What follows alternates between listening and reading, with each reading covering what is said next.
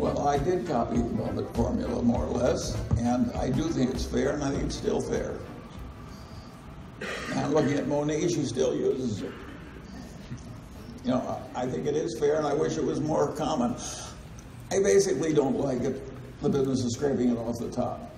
If you're advising other people, you ought to be pretty rich pretty soon. Why would I take a lot of advice from somebody who couldn't himself get pretty rich pretty soon?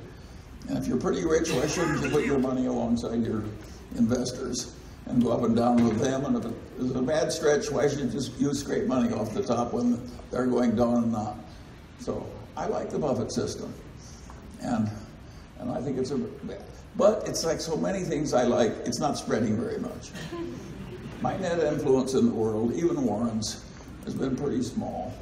Imagine how much copying we have in our executive compensation methods. It's about 3 examples.